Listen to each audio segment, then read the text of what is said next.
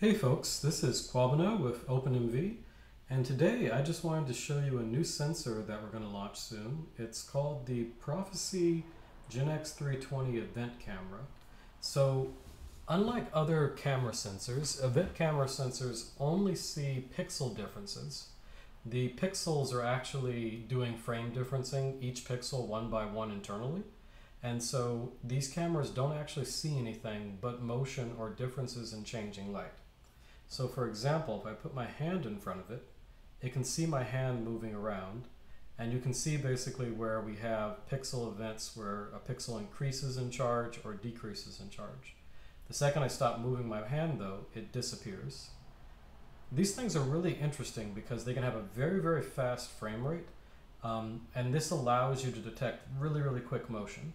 So for example, if I stop the script to reset the frame rate counter and then run it, you'll see the default frame rate coming out of this is going to go up to 50, but then let's say I move the camera around, right? And give it a whole bunch of events, and let's say I stop it again and do that. Now you can see the camera is actually delivering frames to the OpenMV when it's seeing a ton of events happening at about 122 FPS.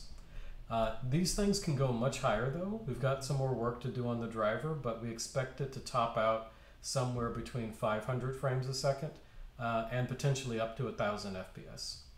Because event cameras don't actually take a frame like regular cameras, they each pixel basically is an event that happens pretty much autonomously. There's no exposure cycle.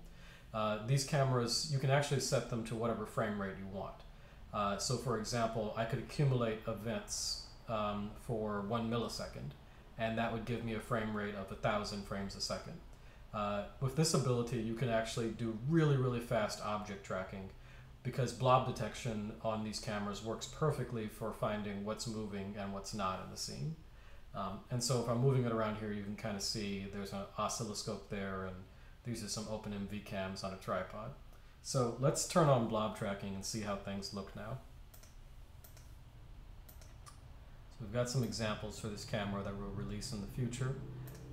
So if we add blob tracking to the mix now, we can see the event camera actually kind of works perfectly with our color tracking framework to track objects and see what's happening.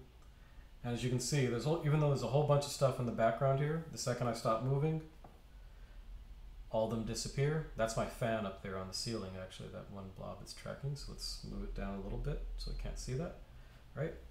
And I put my hand here, and you can see it tracks it around perfectly fine. Now, the frame rate took a little bit of a nosedive because we're running blob tracking on these images and it's a color image. If we were to switch to a grayscale image, then we'd have a little bit faster update.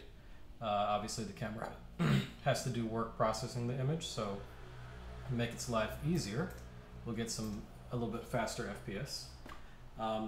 Anyway, yeah, so this is an event camera. It's a very interesting new piece of technology. The potential is for it to be able to, one, it can see in the dark. These event cameras don't really need lighting. It doesn't really matter to them. They're very sensitive to minute pixel changes.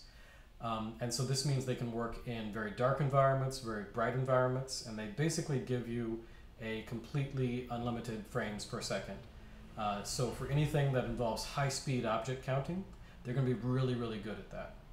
So we're excited to bring this new technology to our store, and we're excited to see what y'all do with it.